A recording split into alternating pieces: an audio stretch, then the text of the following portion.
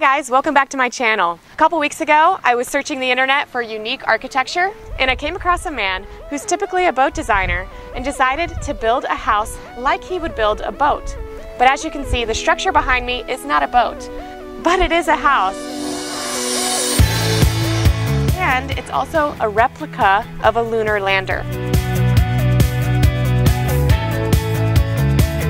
So, needless to say, today's tour is extremely unique. I can't wait for you to see the inside and meet the builder. Without further ado, let's get started. Make this house our tiny home.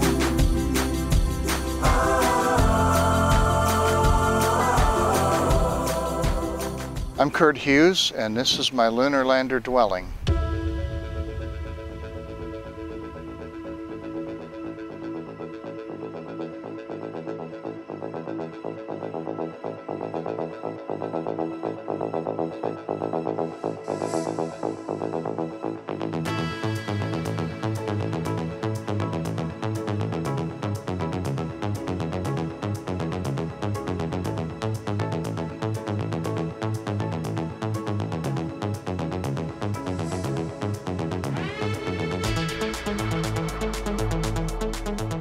I began building strange things most of my life. When I was in high school, I built a telescope in an observatory. When I was 20 or 21, I built a geodesic dome up in the mountains above Wenatchee. When I was in architecture school, I started building my first boat. And so when I was wondering what it would take to build a house just like a boat, I had to dive in and start doing it.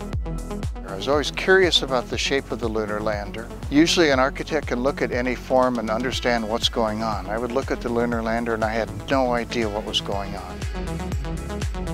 I decided to build a lunar lander as a getaway vacation home, kind of like a fishing shack, but high tech. And the idea was just to have a place to go away, be contemplative.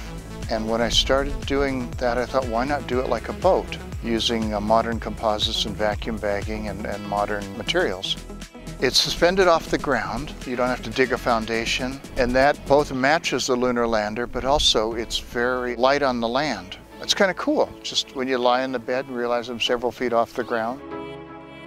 It's taken me about 7 years to build this on weekends, and of course in the wintertime, you can't really build anything here. But then 7 years makes it seem like I'm done. And I'm still puttering on stuff. I think one of my favorite things that happened to me when I was finishing it here was a family came up here and a little boy ran up and he said, "What is it?" One of the rules I realized, I didn't set out for this, was I've got to be able to look at it and go, damn, that's cool. And if I can do that, that's the kind of things I'm looking for that keep me amused.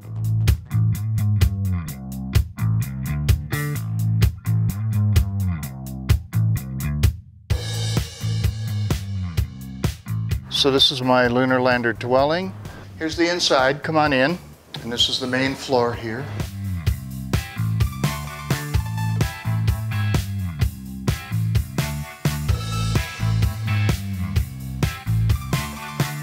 Here's Captain Nemo's window where the dining table is. The window is, again, I wanted to look like Captain Nemo's window in 20,000 Leagues Under the Sea. And this is a table from my first boat that I launched in 1979 and decided to repurpose it here. Yeah, these are actually the old buttons on the sailboat. And the button turns on the overhead light. And then there's the plywood epoxy seats that I wanted to make look slightly aerospace. And there's the weather center. And this is the bathroom here. This is built like a boat also, so everything's rounded and epoxied, and because of that it can get wet and it won't distort or get soggy or anything. And then this is this light here, and then that's for a cove light underneath. And then inside here, the bathroom, there's a Japanese toilet the tank is intended to be installed in the wall, and I thought it looked so technical, and look, the tank is only a few inches thick. There's a shower in there. And that's particularly fun because you can look out the window and see the river. There's an opening boat window. And the floor is all epoxy, and it has glow powder in it, so that during the day it's absorbing sunlight or just light. And at night when you walk up here, no lights are on, the whole floor is glowing like the Milky Way. So you built everything in here, the doors, the seats? Yeah, although the metal work I don't do. So my brother did the dome. See, he welded that together. Yeah, I really want to sit here and look up and see the stars at night.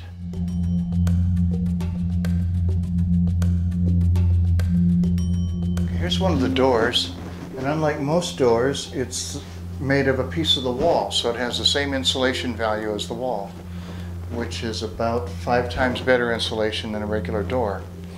And that allowed me to do the airplane aerospace recessed handle like that. Yeah, and then this is kind of fun. It's a thumbprint. There, now I recognize it.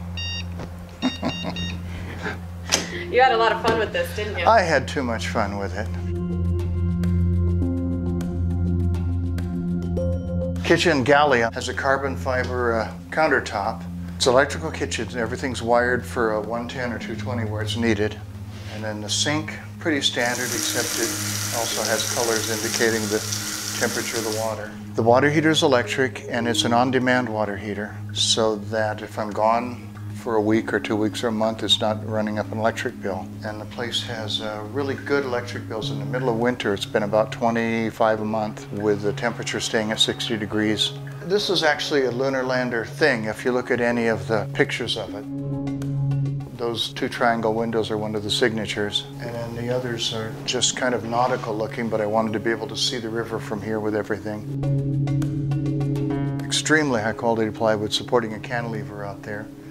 And that's another sit panel for the floor. And it's a great place to sit after sunset, just look at the river. So it's really a nice place. Okay, so that's a cantilevered ship's ladder, and it doesn't touch the floor. And originally my floor was only going to be 5 feet down or something like that, and it was just going to be like a lounging pit. But the building department said, no, you can't do that, you need 7 feet. So I extended the cantilever, and it's the longest ship's ladder I've ever seen.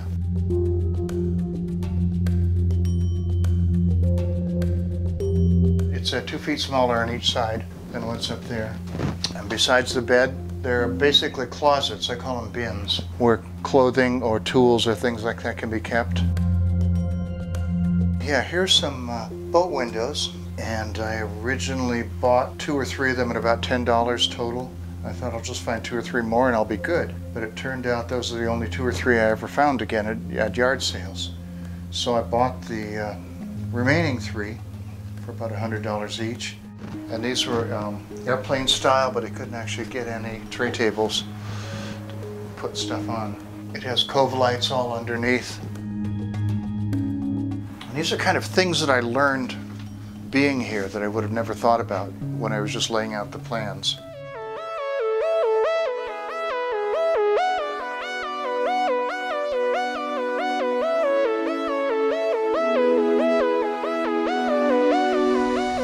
Steel stairs, steel legs, but the rest of it is composite sit panels with high-grade plywood on both sides and then the foamular foam in the middle, and all glued together with epoxy and fiberglass.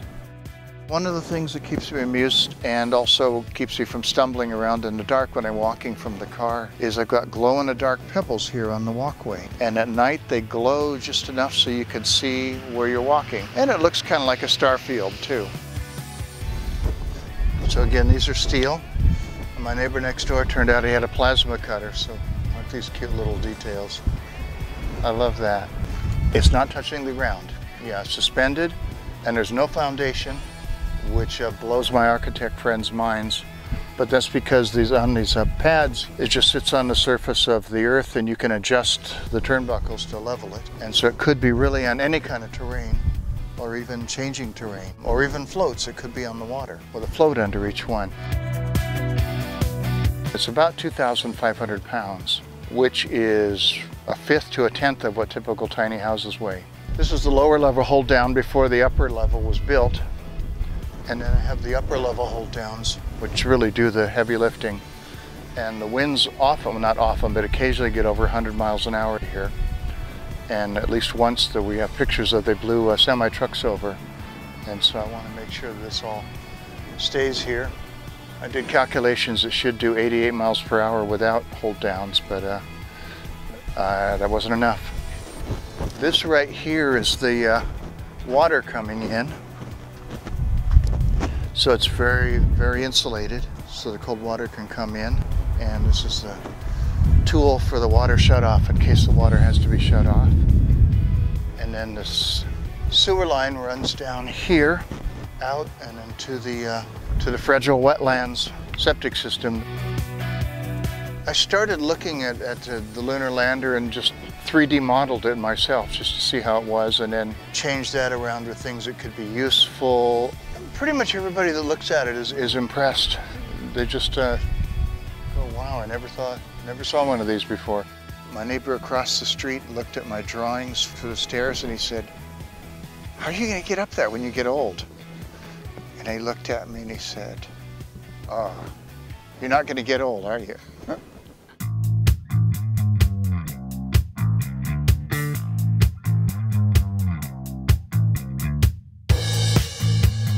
I will probably keep building, and strange isn't the idea, but interesting things that solve new problems. I'll keep on doing that. And even on this one, I keep thinking of things to do it better, different ways. A lot of times when I'm sitting in it and looking around, I will have this feeling like, they let me stay here. It's like the coolest place I've ever seen. I hope you guys enjoyed this week's video and that maybe it brought you some inspiration about what can actually be done with what we call home. I'll see you in 2 weeks with a new video about tiny houses or travel, but in the meantime, make sure you subscribe and hit that bell so you get an alert when I put up a new video.